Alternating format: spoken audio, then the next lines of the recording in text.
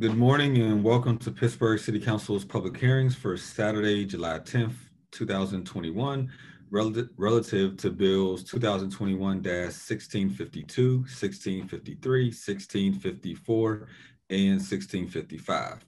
Would a clerk please read the title of the bill? Bill number 1652, resolution appropriating Federal American Rescue Plan funding for a 4-year period from January 1, 2021 through December 31st, 2024, as recommended by the mayor and the Pittsburgh Recovery Task Force as a total cost not to exceed the amount received from the United States Department of Treasury. Bill number 1653, resolution amending resolution number 645 of 2020, entitled Resolution Making Appropriations to Pay the Expenses of Conducting the Public Business of the City of Pittsburgh and for meeting the debt charges thereof for the fiscal year beginning January 1, 2021, so as to reopen the 2021 budget to account for American Rescue Plan funding. Bill number 1654, resolution amending resolution number 646 of 2020, entitled Resolution Fixing the Number of Officers and Employees of the City of Pittsburgh for the 2021 fiscal year and the rate of the compensation thereof, and setting maximum levels for designated positions so as to reopen the 2021 budget to account for American Rescue Plan funding.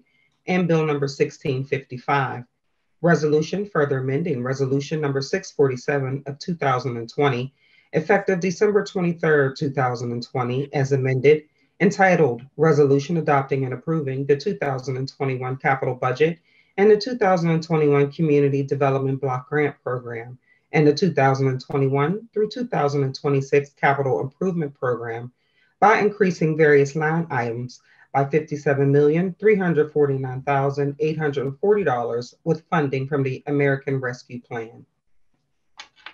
Thank you very much. For the record, we are joined by Councilwoman Gross, Councilman Coghill, Councilman Kraus, and Councilman Wilson, as well as President Smith, and others will be joining us as we go through this. Before we go to our public speakers, we've asked our budget director, Mr. Urbanik, to just give a brief overview of the bills on hand. Good morning. I'm Bill Urbanik, City Council Budget Director. I will start by giving a brief description of where we were and where we're headed. Our story begins, I guess, December 31st in 2019. In December 2019, we passed a budget of $608 million in revenue projections and very close to that in expenditures. The actual revenue that we received in that 2020 budget year was only $531 million. Of course, as we all know, in March of 2020, everything got shut down due to COVID. So we were in a situation where I had to make a decision regarding layoffs and other cost reductions. A lot of cost reductions were achieved, but smartly, we did not lay off or reduce services except for those things that we had to, and such as our meetings and some public place issues. Expenditures still were there and went up, in fact, because you had to deal with COVID. We ended up, as I said, the actual revenues were $532 million. We spent over $587 million. And in order to deal with that gap, we used $55 million from our fund reserve. And thank gosh that our city had been fiscally responsible over the past several years since Act 47. We were able to amass a cushion that let us get through that portion of time. Fast forward us to the 2021 budget in December of 2020. There was mass uncertainty as far as being able to receive any relief. That didn't happen till February. There were a lot of, there was some proposals on the table federally. And lucky for us February, Congress passed the American Rescue Plan, and President Biden signed it into law on March 11th.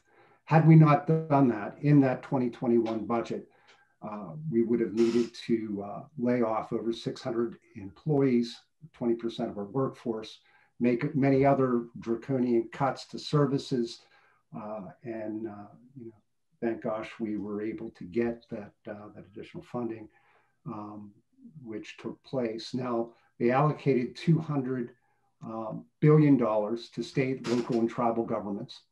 The city's share of that was determined to be $335 million. That is to be dispersed over 2 years.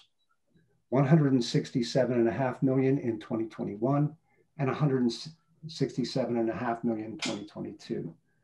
The majority of those funds not only need to be contracted, but need to be completely spent by December 31st, 2024. One of the good things council and the administration did was to create a trust fund. This will provide for better transparency in accounting.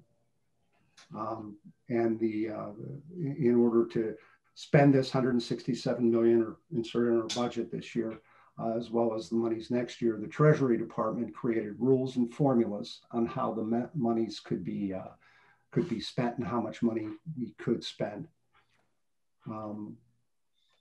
So the administration, on its proposal that's before council, divided those funds into the following categories here. One is lost revenue.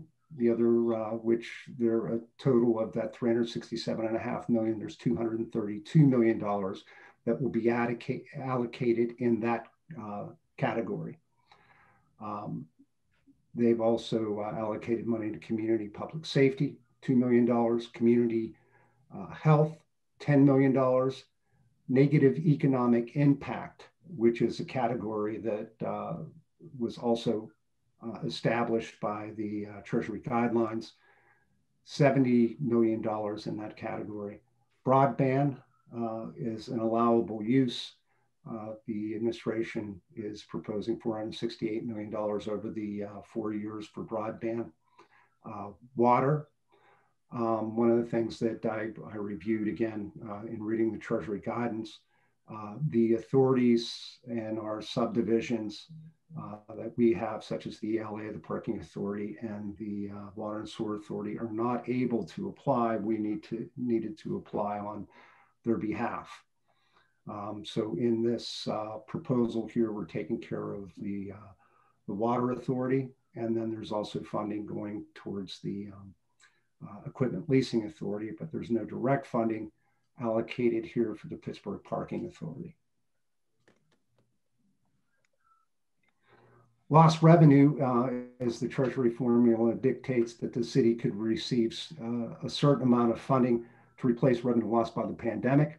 Those funds are mostly for operating expenses and enable the city to restore payroll to avoid layoffs, as well as needed positions to operate the city, as well as to provide all the services our residents are accustomed to. The total allocation of lost revenue was $232 million. Of that, $181 million is allocated directly into the operating budget. Another $57 million is allocated to the capital budget. The lost revenue category has the most flexibility after all of our expenses are taken care of. It's meant for those things that the city would normally spend money on in its course of business. The other categories include, as mentioned before, public safety, community health, negative economic impact, broadband, water, and then they've allocated $300,000 towards administration. That's a contract to make sure that we're doing things right with Meyer Dussel that was passed earlier this month. So total on the proposed allocations, city capital will be, as I mentioned, $57 million, and those are for specific capital projects for the city. There's another $73 or $74 million approximately that's going to be allocated to the URA. The majority of that is for that negative economic impact funds. And those are things that affected our small business, The guidelines and final guidance, particularly concentrated on hospitality, entertainment, those industries that took some largest hit. It's not necessarily allocated towards those or needs to be allocated specifically towards those, but those are the categories that they sort of emphasized in the guidance. There's another $20 million that will go to the PWSA, Pittsburgh Water and Sewer Authority, that's needed to be used or proposed to be used for lead abatement and water. There's also was mention of doing lead paint abatement as well too throughout the city. The other category that they had on there, which has some flexibility on it, was the One Pittsburgh Guaranteed Income Program. And there was $2.5 million to run a pilot for that. But the total city operating would be $181.3 million. So that accounts for the $335 million over the 4-year period. And reflected into our budget, we're adding an additional $57 million into capital, and 600. The revised budget for us will increase from the $560 million to $603 million for 2021. And I can, and I would rather not, but if you want me to, I can read through each one of the capital projects as well. Yeah, I didn't think you wanted to do that, or the URA projects. So that's what we have so far. And as I said, it's a proposal that was sent over from the administration.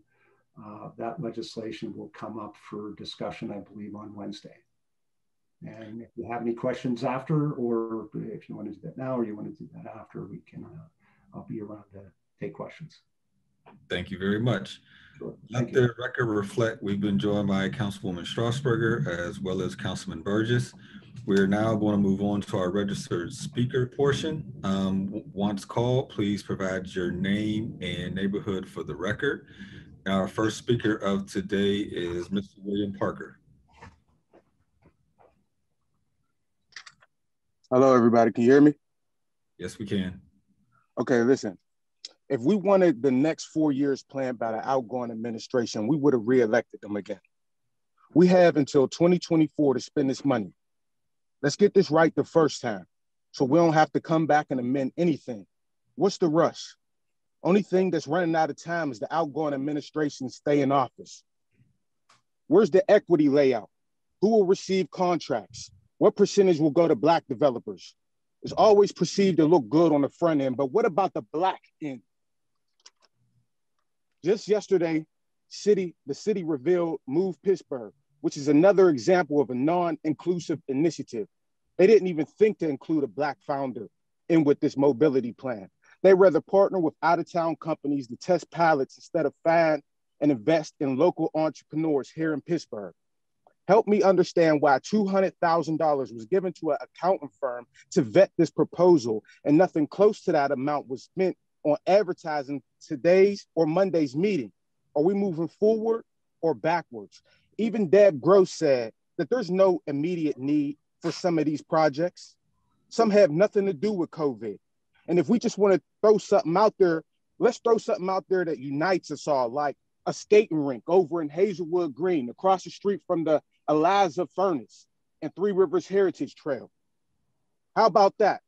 How about a Black-led tech investment accelerator that can help more people of color get involved with this emerging industry? Moving too fast will only divide us. There will be Black and white people who will feel left out. We need at least 3 to 4 more months of feedback. I find it disturbing that I'm the only mayoral candidate who's even mentioned today's meeting. Even after the city controller, Michael Lamb, who was referred as the city's top financial watchdog, spoke out and questioned this premature timing of this proposal. Just earlier this week, Councilman Kraus said that he feels completely comfortable with voting on this. But my question to him and everybody else is, how can you feel completely comfortable without first hearing from the community? I'm asking everybody involved to hold off on voting on this proposal. Thank you. Have a good day. Thank you very much. Our next speaker is Celeste Scott.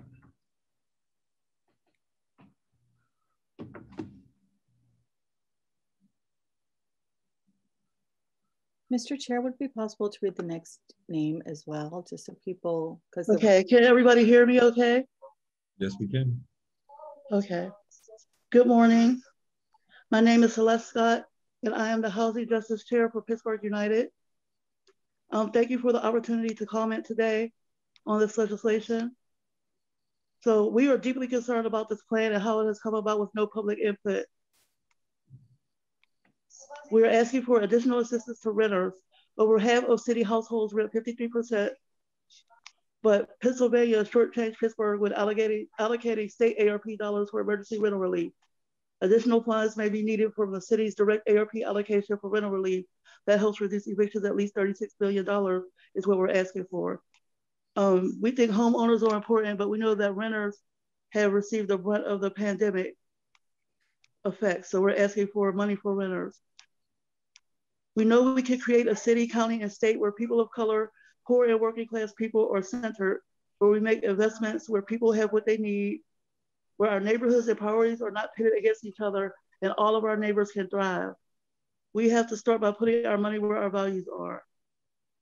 So we're really troubled by the fact that there was no community engagement process, and we think that this money needs to be decided on by not the usual voices or the usual suspects, but by the community at large. So we're asking you to pause this vote and engage the community in a real way. Thank you. Thank you very much.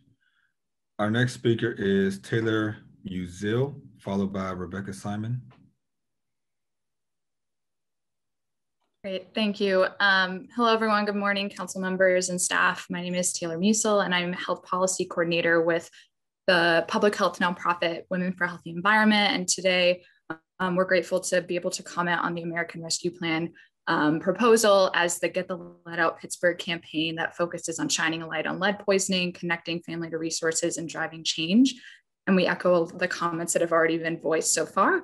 And we also want to bring to light that lead poisoning is an all too common 100% preventable and solvable problem. We know its impacts.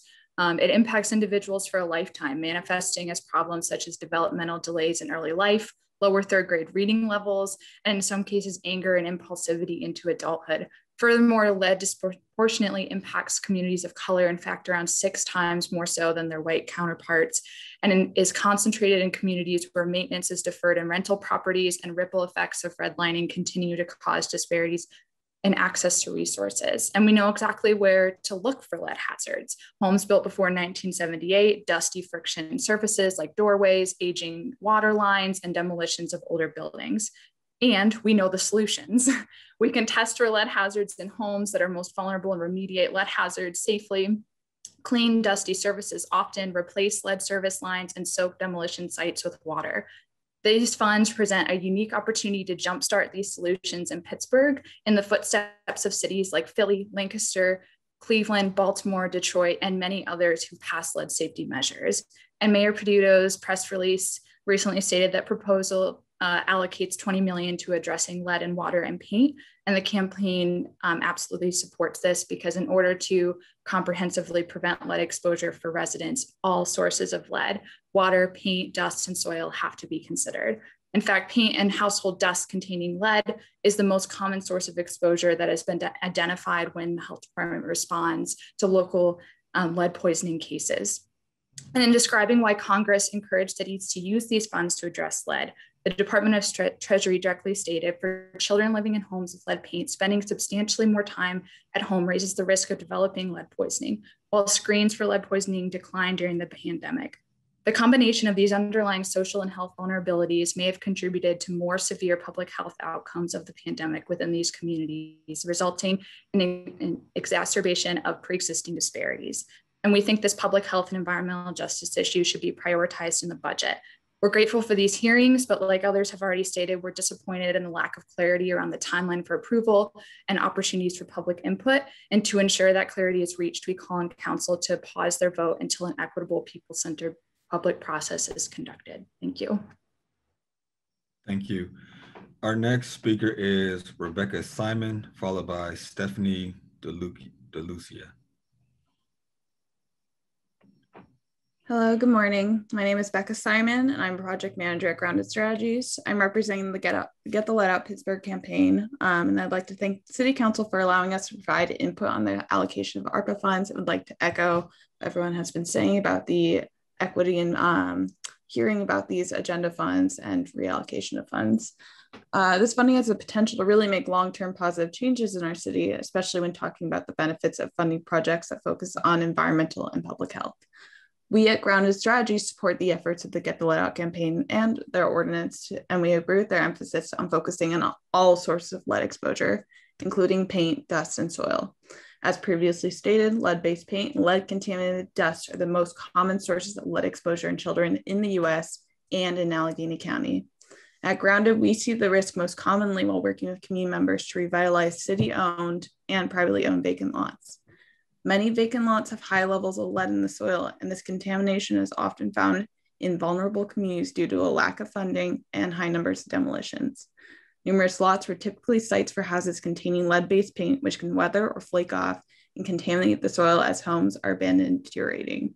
When these homes are demolished and proper lead-safe wetting methods are not used, lead dust plumes can spread hazards as far as 400 feet away from the work site.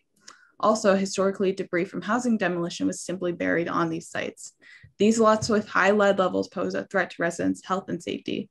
Contaminated soil can be tracked into homes, on shoes and clothing, or can even be blown in as dust ingested. Children playing on such lots could be putting contaminated soil in their mouths through normal hand-to-mouth behaviors. Lead, of course, cannot be seen, so a child may unknowingly be playing on a lot with lead contamination. And as we know, any level of lead exposure to a child is completely unsafe and could easily be prevented if we ensure funding to address all sources of lead exposure. We at Grounded believe this level of risk could be reduced drastically through a shift to a prevention model to address lead exposure and lead poisoning in children. We believe the ARPA funds should be directed towards safeguarded and preventive actions, including the inspection of rental homes and child-occupied facilities for lead paint, dust, and soil, ensuring renovations and repairs permitted by the city are done in a lead-safe manner, finally conducting lead-safe demolitions. We stand with Get the Lead Out Pittsburgh in the need to prioritize this public health and justice issue in the process of deciding how ARPA funds will be allocated. These ARPA funds represent an opportunity for you, City Council, to follow through on your stated intention and goal to prevent further lead poisoning in Pittsburgh. And we hope you consider allocating these funds to address all sources of lead exposure. Thank you. Thank you. Our next speaker is Stephanie DeLucia, followed by Lisa Gonzalez.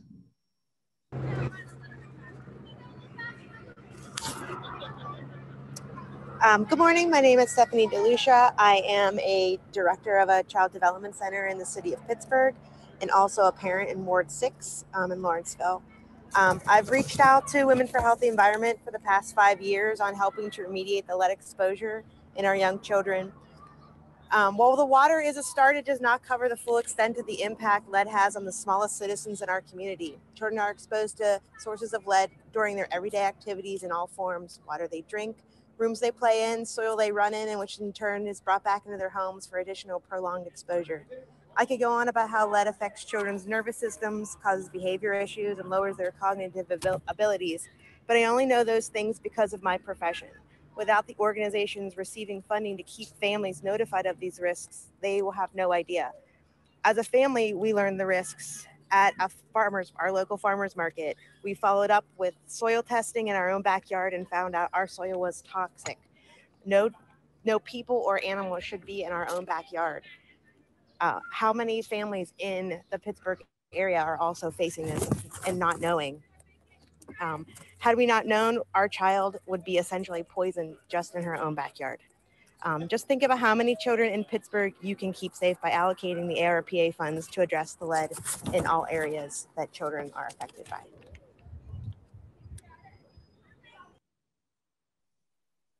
Thank you. Our next speaker is Lisa Gonzalez, followed by Amber Thompson. Good morning. Can everybody hear me? Yes, we can. Yes, my name is Lisa Gonzalez, and I live in Carrick. I just have several questions. Where is the money to support the tenants? Where is the money to close the affordable housing gap?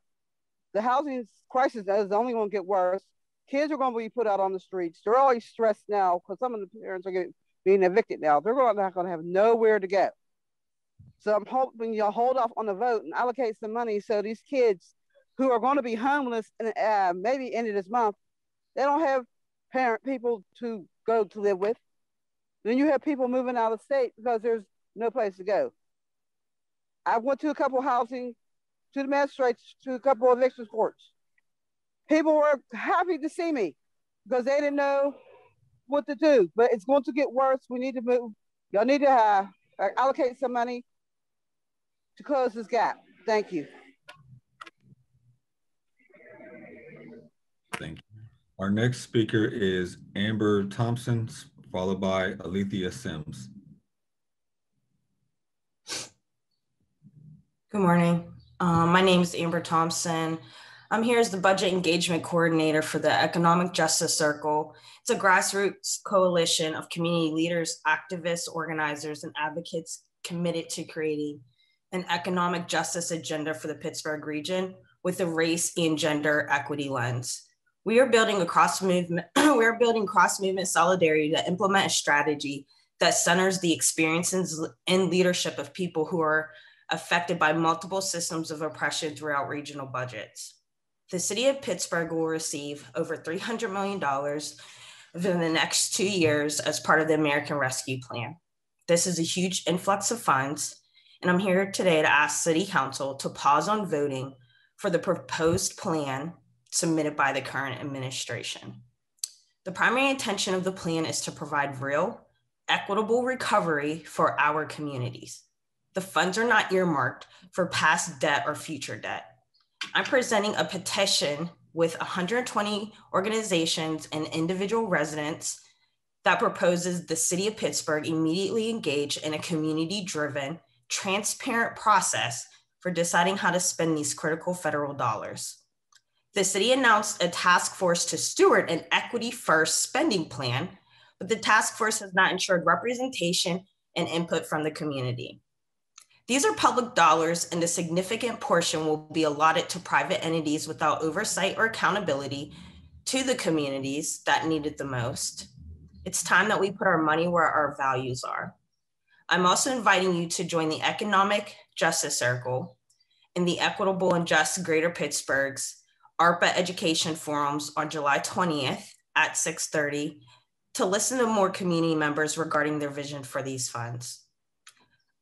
Not only community members, but community leaders have not been educated nor informed around these funds to even provide the feedback necessary to make these decisions today. We will follow up with your offices for registration information. Our city and county governments must prioritize the needs of communities historically left behind so that our neighborhoods can thrive.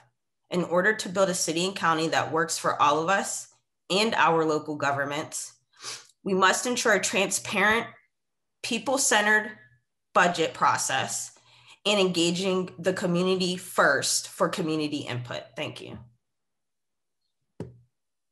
Thank you. Our next registered speaker is Alethea Sims. However, I do not see her logged in yet. So we will move on to Brenda Harris and come back to Ms. Sims as she logs on. Is Brenda Harris with us?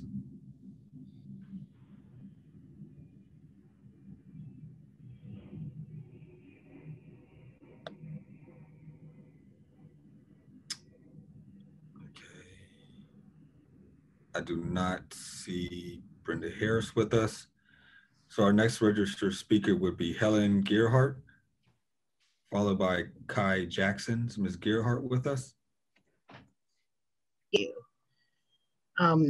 So thank you for the opportunity to speak today. I'm very concerned that this budget was not developed with the incredible problem-solving abilities, the cooperative efforts of people, organizations, institutions, representatives from across this city. We are an ecosystem in which our various systems, economies, struggles, whether it's in transportation, air and water quality, housing, food systems, they are deeply interrelated and they need the full deliberative capacities that we have as a community. This was rushed out in such a way that it does not allow full participation in ways that would benefit us all, especially as we face the escalating impacts of climate changes, including extensive damages and breakdowns to our various community systems. I want to uplift just one example. The role of nutrition in COVID. COVID is a clear impact of climate change. And food systems are breaking down across the world as we face climate change. We in this region have the opportunity to invest an enormous amount of these funds that are meant to be addressed to COVID emergency impacts, to really address the long-standing role of nutrition in disease, disability, high infant mortality, death rates within Black communities. We could invest in a long-term address of those systemic problems, as well as the particular impacts of nutrition on COVID itself. COVID has been shown to be very much more damaging to people who do not have proper nutrition, who the death rates go up, especially for people who have not had access to healthy food. So along with many others, I strongly urge that the city invest in the establishment of a Pittsburgh Food Justice Fund with at least an investment of $10 million. This fund will increase our city's ability to really bring the community together and strengthen all different aspects of our current food system and of the inequities which have damaged disinvested communities, Black communities, people with disabilities, so many of the people that should be protected classes under civil rights law.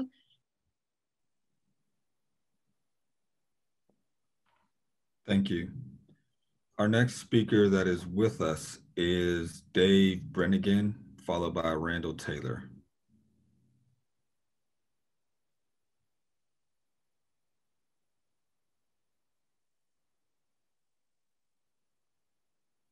Hi, my name is Dave Brennigan. I'm the Executive Director of Lawrenceville United and a resident of Lower Lawrenceville. I'm here to echo many of the calls of my colleagues that these funds prioritize equity and racial justice in their deployment, encourage council to pause the vote so that we can have a transparent and authentic process of community engagement. And I'll just underscore to something that we see really strongly here in Lawrenceville, the need for affordable housing, and underscoring the point that Celeste Scott made, that the housing crisis in Pittsburgh is felt deepest at the lowest income levels. This has only been exacerbated by the pandemic. And so I want to stress the need for housing funds to prioritize our lowest income renters and to address the ways that groups have historically been excluded and discriminated against in Pittsburgh. And I'll stop there. Thank you. Thank you. Our next speaker is Randall Taylor. Hear me, Councilman? Yes, I can. I echoed other speakers that this process should be stopped. No vote should be taken.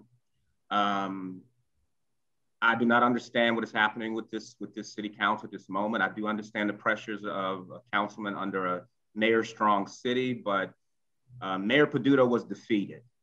The voters said they do not want his vision for the future. And so we should start there.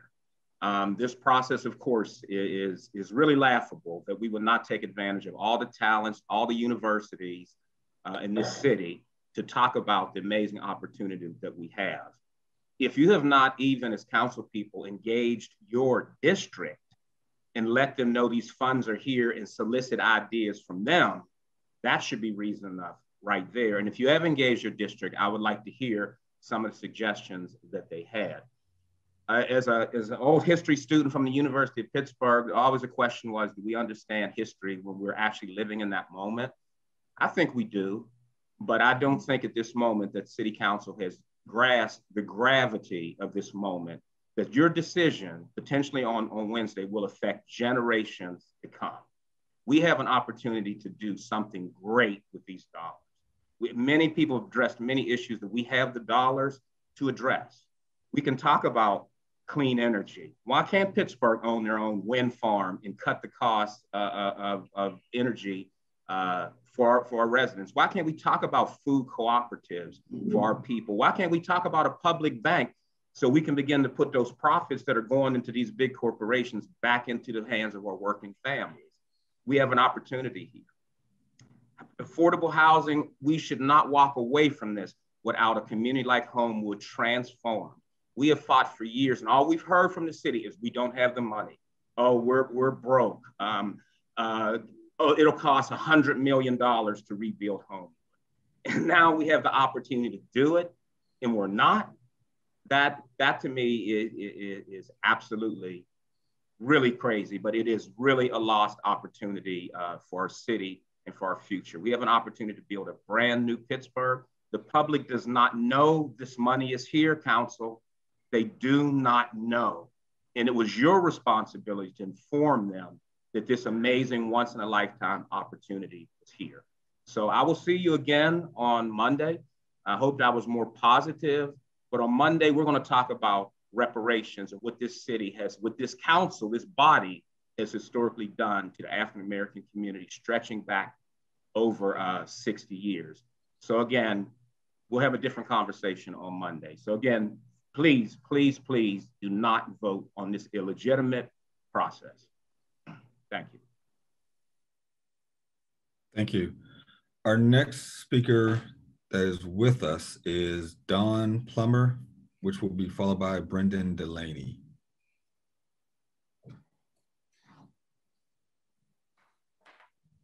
Thank you for this opportunity to speak this morning. My name is Dawn Plummer. I live in the District 9 and serve as the Executive Director of the Pittsburgh Food Policy Council. I want to touch on two pieces here this morning. One is around process and timeline, and the second is on the content of our proposal for food justice.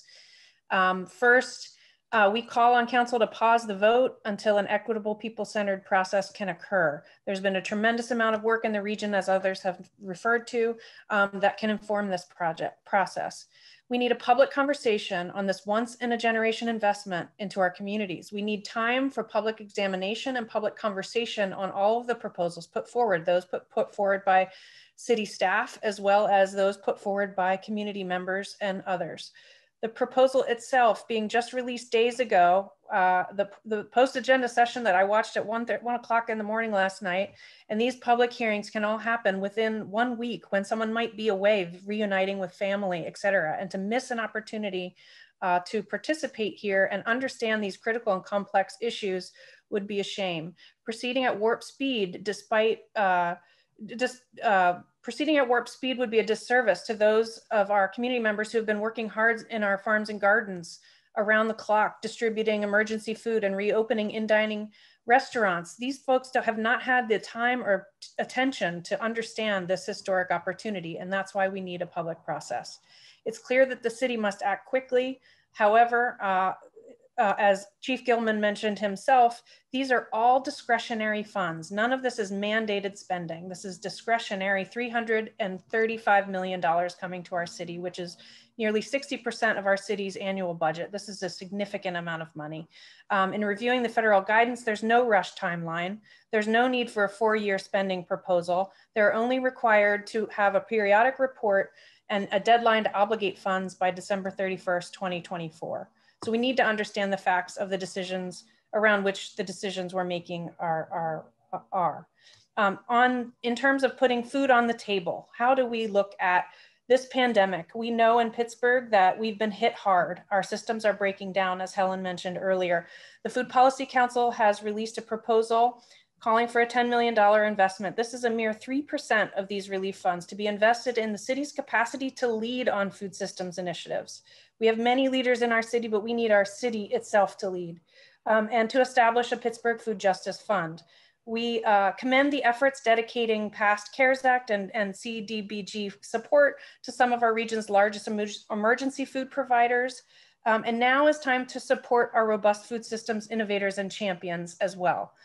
We must invest proactively in our food systems infrastructure to build community resilience, economic stability, and public health of all Pittsburghers, to cut into the root causes of hunger and insecurity, and not only provide dollars to feed the hungry once the devastation has already hit. Thank you.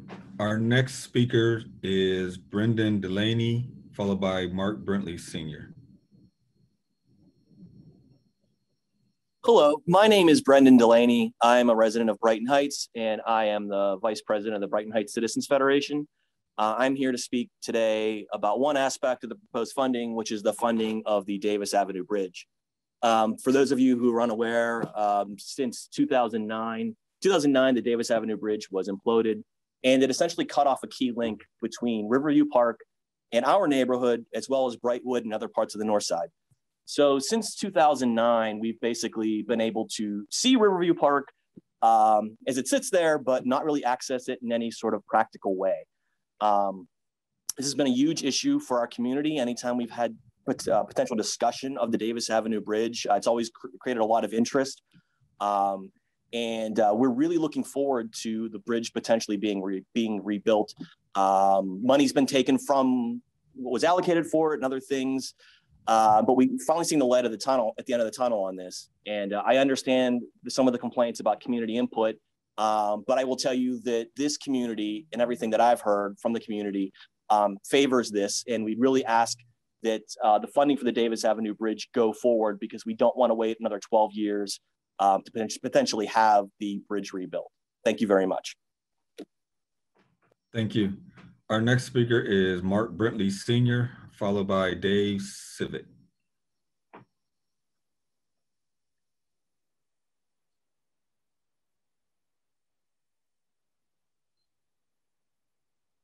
Good morning, council members. Can you hear me? Yes. Okay, thank you. Let me first off, it seems like the last primary election was the year of the woman in terms of their progress that they're making in politics. So let me start off by thanking two women. The first one would be Councilwoman Deb Gross. Thank you so much for your leadership on this issue.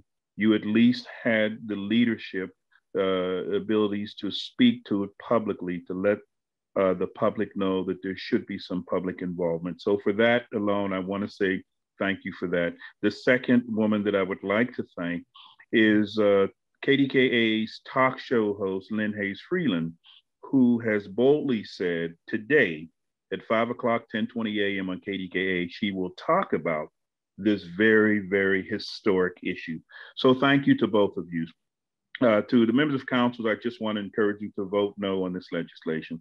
Please do not force this thing through. Let's not forget that whatever actions you take in the next couple of weeks, you're off for the entire month of August.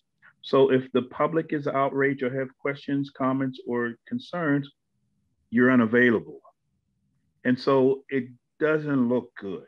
Okay, and so I'm strongly encouraging you not to do that. But I also want to remind your listeners that I spent 16 years on the Pittsburgh School Board, elected school board, volunteer basis, but we fought often usually along the lines of race. But you know, there was one unwritten thing that we kind of, sort of agreed on, and that was if you were an outgoing school board member, you always had enough respect to never vote on a major issue that was coming up that it would allow your incoming school board member to make. For instance, the vote on the superintendent. I served under 4 different superintendents, so I voted on those 4 or 5 different superintendents. But when they had the last superintendent, I had to vote, and I made the comments on the floor to the respect of my incoming school board member that I would not do that. And so that's the kind of professional courtesy I think most of you should exercise. And that is, why would you spend and make decisions now and force the incoming administration to manage it, to monitor it, and to try to see through what you put in place?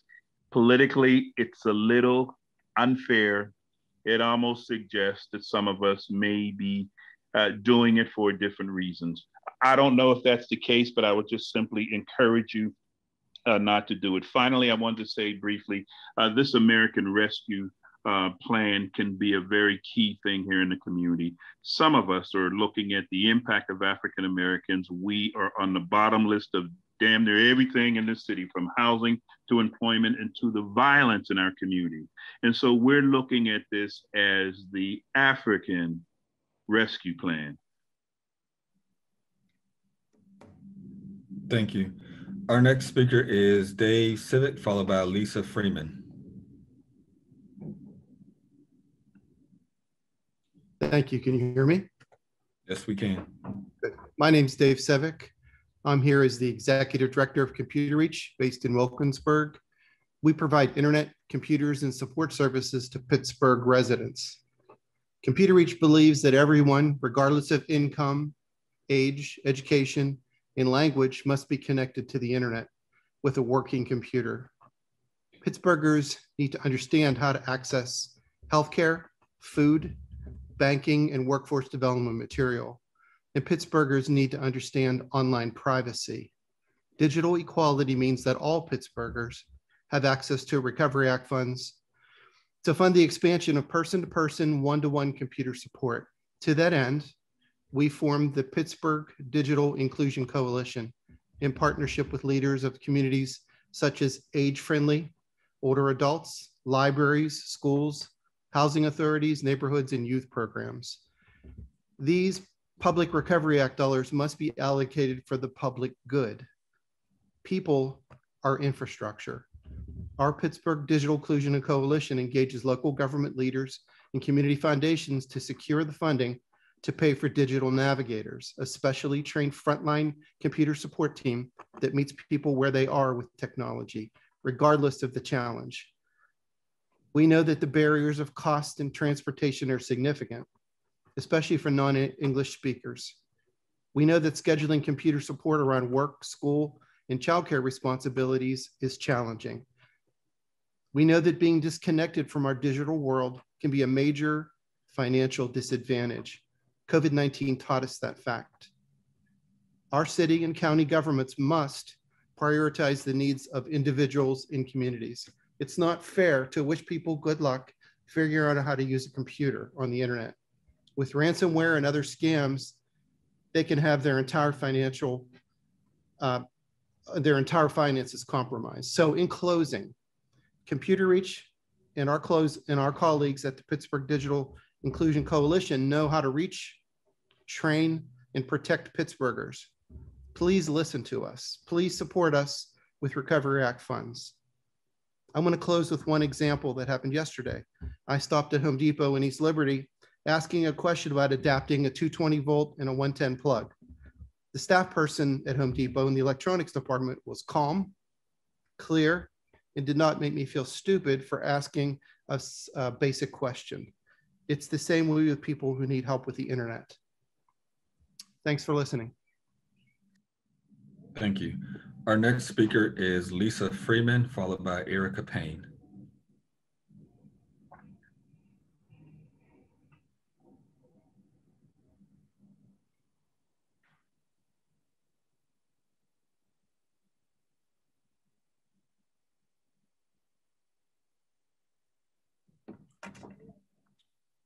Ms. Freeman was with us.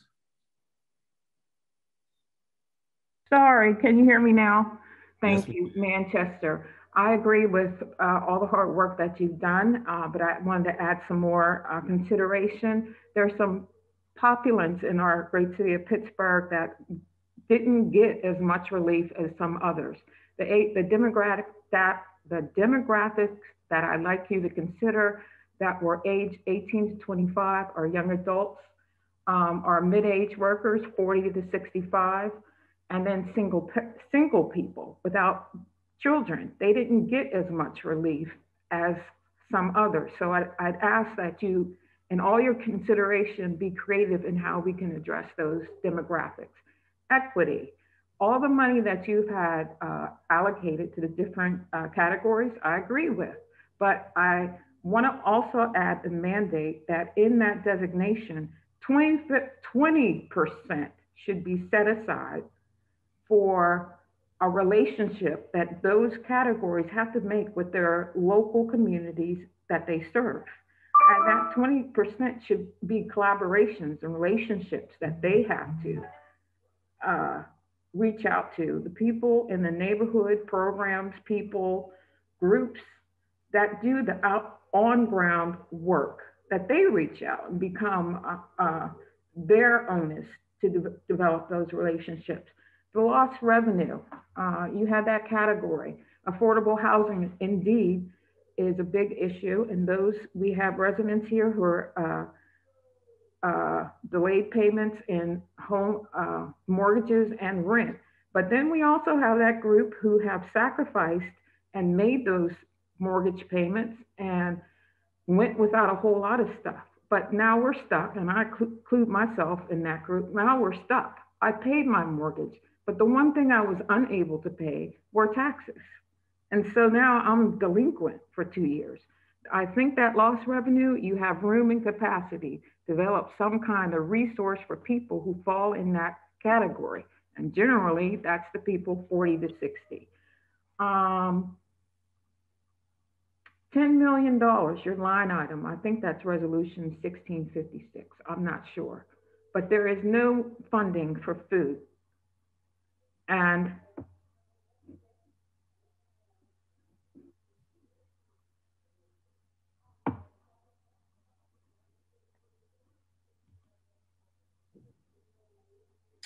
I see Ms. Freeman still highlighted, but we cannot hear her. I think you accidentally muted yourself, Ms. Freeman.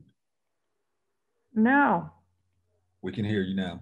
I'm sorry, my screen went blank. But the line item of $10 million, there is no food item. And people, we've got USDA and the federal level have increased food stamps participation and increased the opportunity for people. But in the same token, the prices, have you looked in the grocery stores? $1.99 for ribs 2 weeks ago jumped up to $5.99 last week. So there's price gouging on. The amount of benefit that the federal government has given to us as citizens, they've taken away with the cost of food. Okay, thank you. Our next speaker is Erica Payne, followed by Ann Wright. Good morning, can you hear me? Yes, ma'am. Okay, great. Yes, my name's Erica Payne. I'm a social worker and born and bred in the city. I live in Shar City right now. I just got this proposal last night, so I'm probably going to echo a lot of what everyone else, all the former speakers were saying, but looking at it, there were like 5 issues that I wanted to highlight. First, there's very little in this proposal about COVID relief, which I believe is the purpose of these funds. Most of it, well, after we take care of the city employees, which I'm perfectly in favor for, most of the funds seem to go to capital projects of some kind.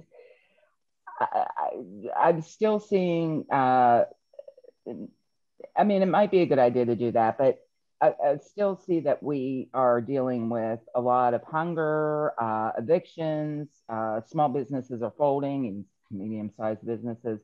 I would like the council to entertain more ideas from the community advocates about how that to allocate this money to meet our needs. The second problem is that there's so little guidance from the funds. Like, I just got this information last night, and as you know, a resident of the city, there was really no input. Nobody even told us that this meeting was going to be happening. I believe that it says, the guidance says that, you know, there should be extensive community input, and what we have instead are two hasty arranged Zoom meetings followed by an immediate vote. So it appears as if our input is completely irrelevant. Okay, so the third is this huge amount of money that's being handed to outside organizations like the URA, which, if you know, the residents do vote for, that's perfectly fine. But the problem is that these, you know, organizations have no accountability to the public through any elected representative. And so it just gives rise to, you know, the perception that the outgoing admin is taking this money to fund pet projects. Really, we need to be looking at our most vulnerable populations, and that would be seniors, disabled, and children, which take up almost 2/3 of our city. I am particularly troubled by the $2.5 million grant that's going to One Pittsburgh. That's a private entity of Mayor Peduto. I haven't seen any track record of this organization, of this nonprofit achieving anything. If the city wants to run a guaranteed income experiment, please do so, or through a proven partner.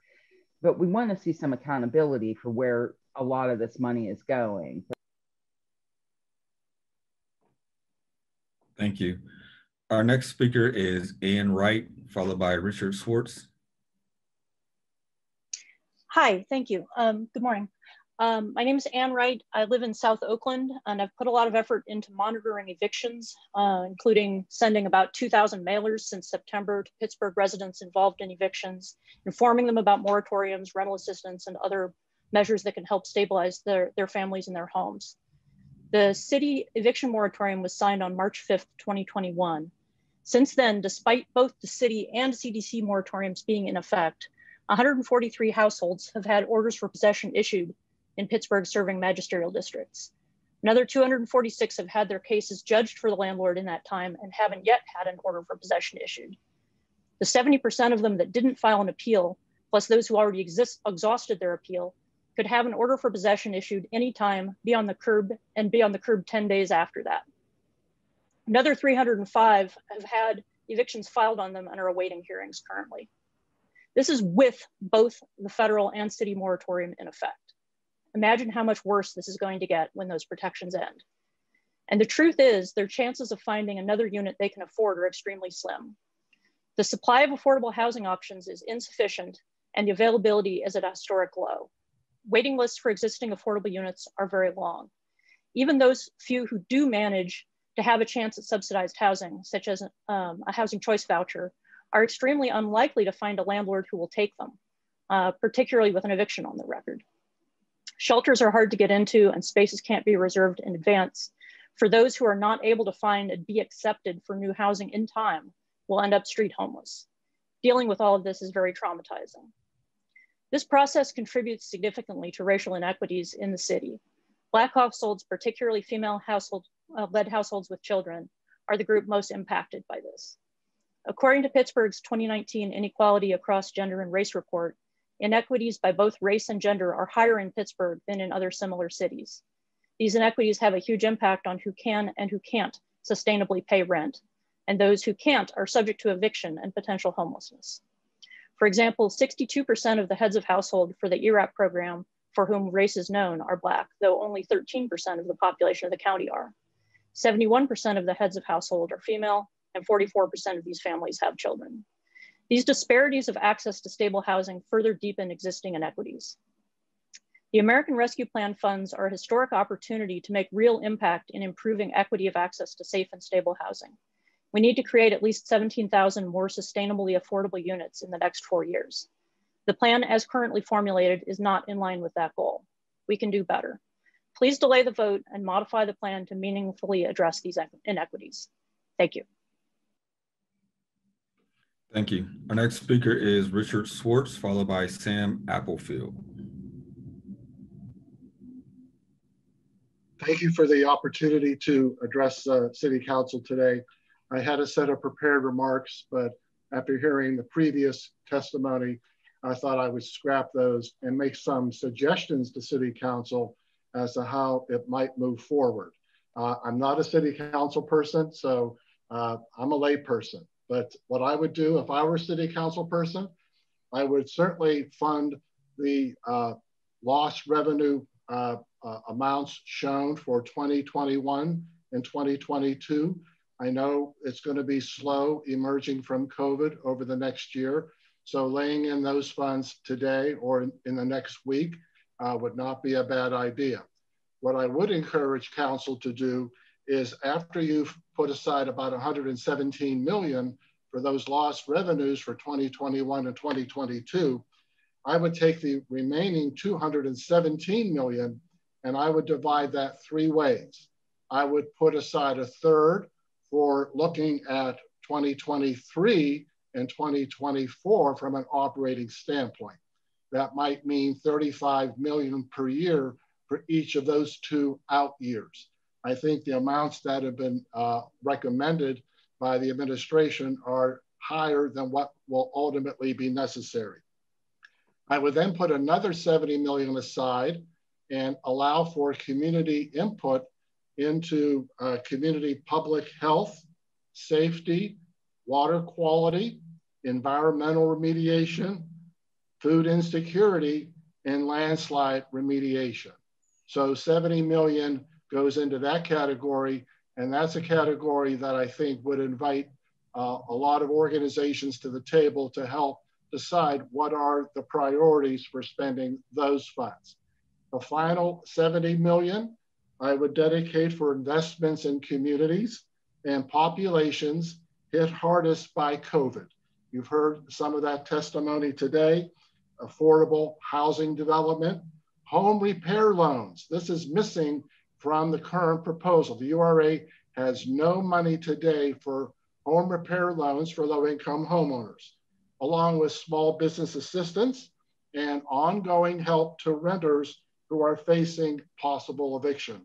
So those are the tranches that I would create if I were council, passed the bill on Wednesday to fund operations for 2021, 2022, even set aside 35 million for each of 2023 and 2024, but then let's have a larger community discussion about the other 140 million. Thank you. Thank you. Our next speaker is Sam Applefield, followed by Ikuhana Hamalkina. Good morning. My name is Sam Applefield. For the last 3 years, I have worked to engage constituents, businesses, and food and farm organizations across the city in the development of the Greater Pittsburgh Food Action Plan, our region's first comprehensive food systems plan. I'd like to share some background on that plan and explain why the Pittsburgh Food Policy Council is now calling for the creation of a $10 million food justice fund with the American Rescue Plan Act money. Starting in 2019, we developed a diverse project team made up of community leaders, business owners, academic partners, city agencies, urban gardeners, and public health officials. This team met monthly to guide the development of the plan, which included an immense amount of research, as well as community engagement sessions, online surveys, and stakeholder roundtables. In total, more than 600 people contributed to the development of this plan, which was released in the fall of 2020 and outlines 150 strategies to strengthen the food system in Allegheny County. For many of these strategies, the people, the organizations, the motivation are all in place. All that is needed is a financial investment. For example, strategy 3.12.2 of the plan is to develop grants, incentives, and other economic supports from the city and county government for healthy food retail businesses. Our partners at Just Harvest and Bridgeway Capital are doing great work to advance this strategy, building a network of 12 corner stores that they have supported to carry and market fresh produce.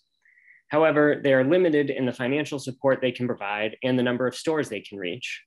There are hundreds of corner stores across the city that could benefit from small scale investment.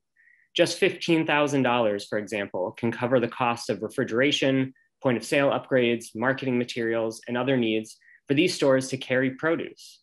This investment supports small locally owned businesses, creates a new fresh produce access point for thousands of residents, and creates new market opportunities for small scale growers in our city. Similar high impact investments can be made in farmers markets, community gardens, food business development, and food access programming. We have a plan developed with years of work and voices of hundreds of city residents to guide investments in our local food system. We need you to recognize the transformative impact this kind of investment can have and support our local food systems development. That is why we are asking for a $10 million food justice fund to invest in the critical infrastructure required to put food on the table for all Pittsburghers. Finally, I encourage you to consider not only this fund in the final allocations for the American Rescue Plan, but also the voices and ideas of others who have spoken here today. There's no need to rush to a decision about these funds, so please slow the process down and make sure that the people of Pittsburgh, who these funds are supposed to support, have a voice in saying how they should be used. Thank you. Thank you. Our next speaker is Ikuhana Halmalkina, followed by Brooke Lou Duplantier. Greetings and good day. Thank you, City Council members, for providing this platform for the people's voices to be heard. My title is Ikahana Halmakina. I am the Grand Inca of the Iroquois Confederacy of Aborigine American People, and I am the voice of the indigenous people here in this region. I am calling for City Council to conduct town hall meetings in the Southern region, in the Eastern region, in the Western region, in the Northern region, in the Central region of this area of Pittsburgh, in order to engage the community, in order to hear feedback from the community, in order to inform the community that these funds exist. These funds are allocated, $335 million have been allocated to relieve the people of this region. Give relief to the people who have struggled through this pandemic, the essential workers who have never seen a dime of relief money because corporate interest has always found ways to keep their funds for the elite. These funds need to be allocated to homeowners and renters who have struggled through this pandemic to make much needed repairs to their homes that they can't afford because of the economy has been stagnated due to this pandemic.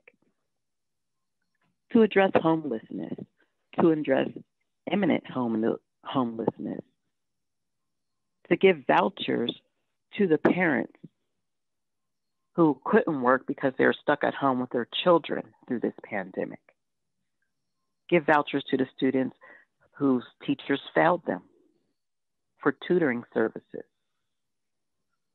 And also community gardens, larger community gardens that teach the youth how to farm so they can pass that on down for generations to come. So they have the wisdom to feed themselves, to feed their communities, that are vested into their communities. You have large plots of land, the city of Pittsburgh does, that has been sitting vacant, unused, land that could be toiled for growing of food. The Department of Mobility needs to address and wants to address the concerns of people who don't have automobiles. But also the city of Pittsburgh has pushed to remove what they deemed as vacant automobiles on the streets without referring to their own home rule charter to consult the people before removing these automobiles off of the street, which has caused a deficit for people to take care of their own family.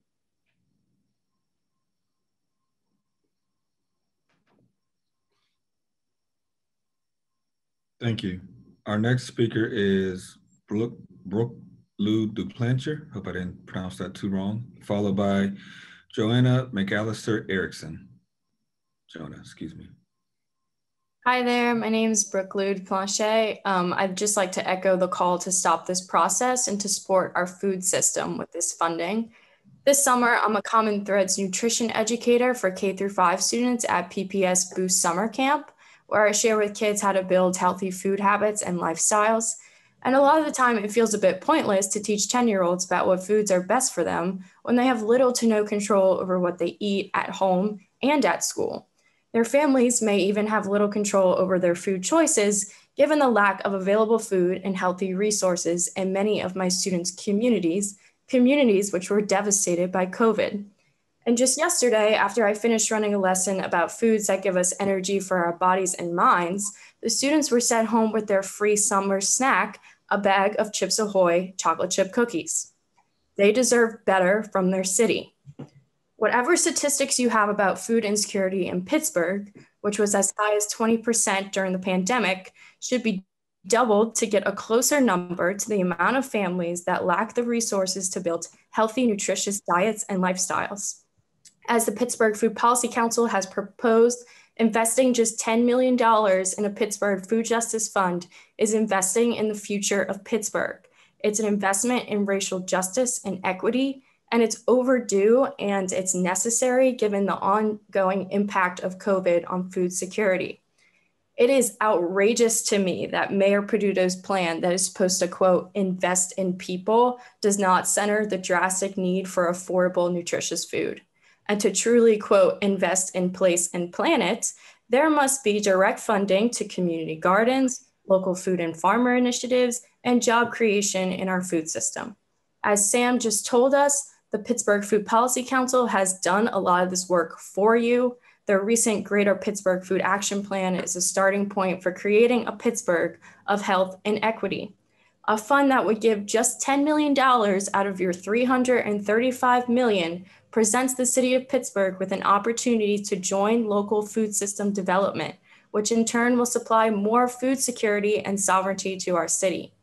Therefore, please delay this vote for this proposal until you've received greater community feedback and have the time to consider establishing a food justice fund and have, at the very least, included more funding for the most basic human rights, food, housing, and water in your plans. Thank you. Thank you. Our next speaker is Jonah McAllister Erickson, followed by Ziggy Edwards. Hi, thank you. My name is Jonah McAllister Erickson. I'm a resident of Bloomfield, and I'll keep my comments relatively short. I think the major issue here is the process and timeline. This is an extremely rushed process for presenting a huge amount of spending that could transform the city in many different positive ways.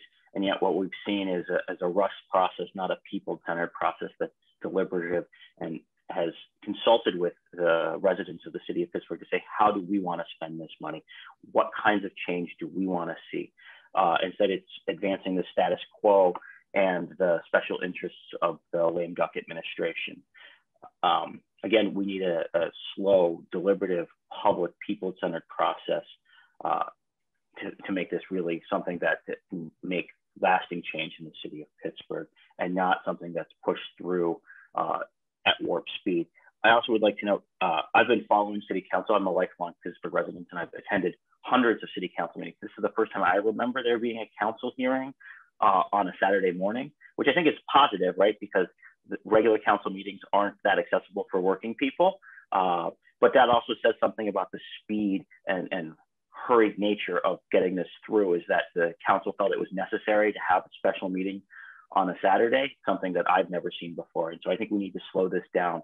Council should certainly spend money to stop layoffs of city employees, but the rest of the funds, we should have a people-centered process on how to spend them. Thank you. Thank you. Our next speaker is Ziggy Edwards, followed by Enthando Wandwi. Hello, can you all hear me, council members?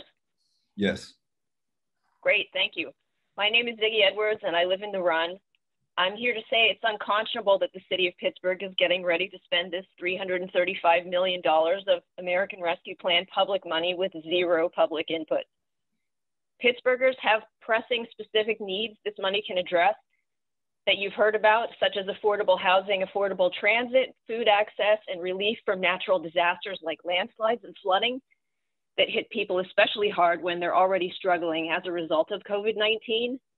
I implore you to listen to my fellow Pittsburghers when they ask for things like emergency fare relief for low-income transit riders and help for tenants that doesn't exist in Mayor Peduto's current plan. And you could even take a minute to read the Our Money, Our Solutions petition, which I'm going to take a minute and read out the URL since my remarks are short: actionnetwork.org/petitions/our-money-our-solutions. My neighbors and I directed this petition at City Council several years ago so you would redirect funds from the controversial Mon-Oakland Connector Plan to priorities we ourselves identified for our communities. This is just an example of the fact that our neighborhoods don't need more boondoggles designed to benefit outside investors. All of us in the city of Pittsburgh deserve a public process and for our ideas to be heard about how to spend money in our communities. It's bad enough that every current and future American is on an eternal hook for these funds being spent, most of which have already been handed off to multinational corporations in the largest ever transfer of wealth. Surely City Council can understand why we're beyond insulted that Mayor Peduto skipped any public process in favor of a, quote, task force to decide where to direct the sliver of our own money that's purported to help us. Our other cities have shown by providing ample time for public input on the use of these ARP funds that there is no need to rush to spend them or falsely claim that we must use them or lose them. And I'm sorry to say, but it's exactly this kind of anti-democratic MO that got Mayor Peduto voted out in May. And I hope all you council members take heed of that. I'm asking City Council to stop the vote on these ARP resolutions, begin a true public process for allocation, and invest directly in people's emergency needs. Thank you. Thank you. Our next speaker is Ntando Thandwi, followed by Felicia Bute. Hi, my name is Ntando. I live in Bloomfield. I'm a budget and policy analyst at the Pittsburgh Budget and Policy Center.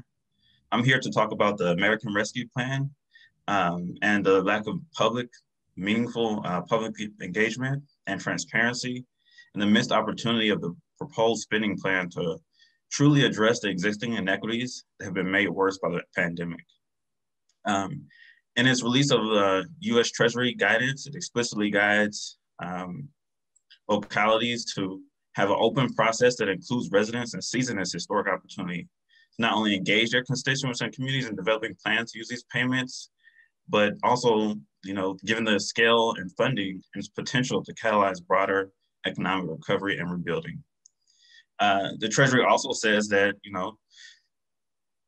to target these resources to households and businesses and nonprofits and communities that most disproportionately impacted by the pandemic. The city of Pittsburgh has received $335 million in ARP funds, which is nearly 60% of the city's yearly operating budget. And the Pittsburgh Task Force legislation committed itself to using a racial equity lens and to develop an equity-first spending plan to address the city's division between the rich and the poor. However, this spending plan, has no community input to this process. And the hearings today and Monday were announced with less than a week's notice. The public plan that was released is a 2.5-page spreadsheet with about 10 to 5 words describing the allocations up to $112 million. And the information now public makes it impossible to evaluate if the plan lives up to its task force own equities charge. 70% of funding going to lost revenue, including $174 million in 2022 to 2024, and which time in the future city revenues may be at pre-pandemic levels. The city's allocation plan appears to use its ARP money to compensate for ongoing revenue shortfalls. The city's failure to raise adequate revenues from richer and large institutions in Pittsburgh. To enact an ARP allocation plan consistent with federal guidelines and recovery task force, City Council should pause on voting the proposed ARP plan, take a close look at this lost revenue allocations, develop a fair taxation plan, and create a real plan for community-based input that really takes into account feedback and engages in general dialogue with city leaders, and not just the 3-minute comment slots that we have right now. Additionally, the ARP plan as is does not address a lot of the aspects that people spoke on today: food quality access, emergency fare relief, assistance to renters and homeowners. We need to.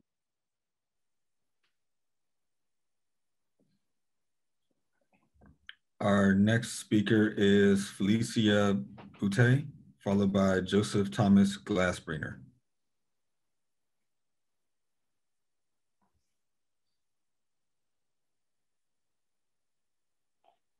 Good morning, City Council people, and I want to take this time to thank you for this opportunity.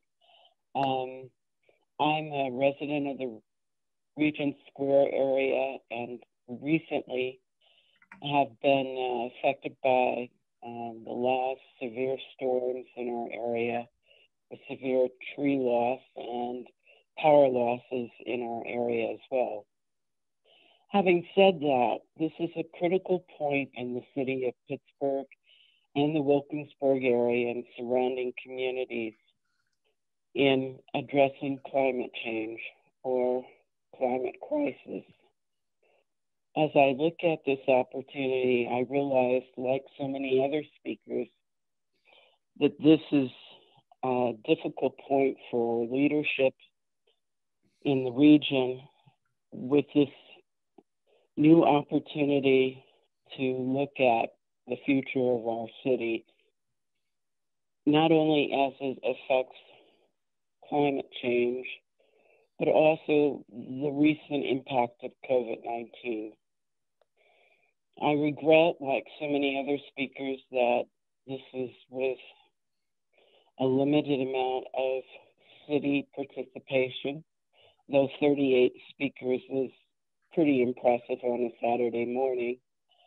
But I think there is a need to look at each community and the crisis in those communities as it relates to COVID and climate. The city has been in a very rare position in the sense that there were needs to be addressed even when there wasn't revenue to address those needs.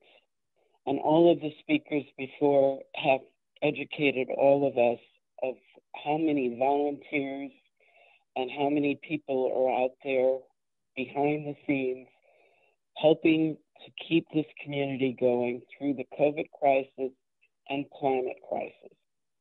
And I want to thank every one of them and you as leaders.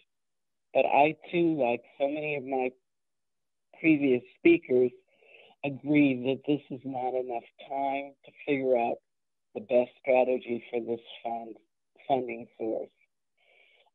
I appreciate the fact that you've given us the opportunity to speak to you, but I also know that in this process, we need to address the future, not the past. I initially signed up with the understanding that I would support $10 million for a land bank, which was committed under the Peduto administration. And not to anyone's surprise, it has not been fulfilled as an actual program in the administration. And thank you. Our next speaker is Joseph Thomas Glassbringer, followed by Marquis Stansberry. Hello, can everyone hear me? Yes. Okay, thanks. I appreciate the time to speak today on the neighborhood of Brighton Heights. So my name is Joseph Glassbrenner. I am the president of the Brighton Heights Citizens Federation Community Group. We are a registered community organization with the city of Pittsburgh. And today I'm speaking from our community office at 3629 California Avenue with 16 other residents of Brighton Heights who are here to express their approval and vote in support of Council's vote in favor of the presented allocations from the Federal American Rescue Plan. The funding for the Davis Avenue Bridge, pedestrian bridge, is a community necessity, and not only for our residents of Brighton Heights, but our bordering community neighborhoods of Marshall Shadeland, Brightwood, Observatory Hill, Perry Hilltop, and Perrysville Avenue. The bridge will not only increase accessibility for Riverview Park for the residents of Brighton Heights and Marshall Shadeland, but it's going to allow greater access for residents to walk to Perry High School for sports, school, and extracurricular activities. These activities are going to keep our teens and young adults occupied with a safe and healthy activity, as well as the use of Riverview Park swimming pool for recreation in the summer. Some of the residents aren't able to access the Jack Stack pool because it's at the top of the Benton, and that's a very large hill for them to walk. So it's going to make it a lot more accessible and allow us to achieve more access to our amenities that are already invested in and in place. The completion of the funding for the Davis Avenue Bridge also will provide a conduit for other communities to access our Brighton Heights Business District. Our business district has the ability to provide residents with access to a community drugstore of Rite Aid, a fresh meat market, Tom Fridays, a variety of church congregations, and many joint community initiatives that we organize. The project would support the number 3 principle of the DOMI, Department of Mobility and Infrastructure's 2070 mobility vision. The number 3 principle is to create less than 1 mile access by walking to many necessities and amenities. The bridge already has the support of letters of support by our elected state representative, Emily Kincaid, City Council person, Bobby Wilson, as well as an initial support grant of $500,000 from the state that has been awarded. The last piece to completing this project will be the support of all City Council members for the vote of the allocations and approval of this spending. I thank everyone for their time today, and I would look forward to seeing you again on Monday. Thank you. Our last registered speaker is Marquis Stansberry. Yes, thank you, Daniel. My name is Mark Stansberry with the Jasmine Nairi campus in Sheridan, and I want to strongly and proudly vote for the City Council to move forward with their plan. Sheridan has waited a long time, and now's the time to deliver. Thank you. Thank you very much. That does exhaust our list of registered speakers. I would like to remind the public that again on Monday, July 12th at 6 p.m., we will have another public hearing where everyone can register to speak and be heard. Having exhausted the business of this public hearing, unless there are comments from members, we will adjourn. Are there any members who want to provide comment? Seeing none, need a motion to adjourn? So moved. Seconded? Second. All those in favor say aye. Aye. We are adjourned. Thank you all.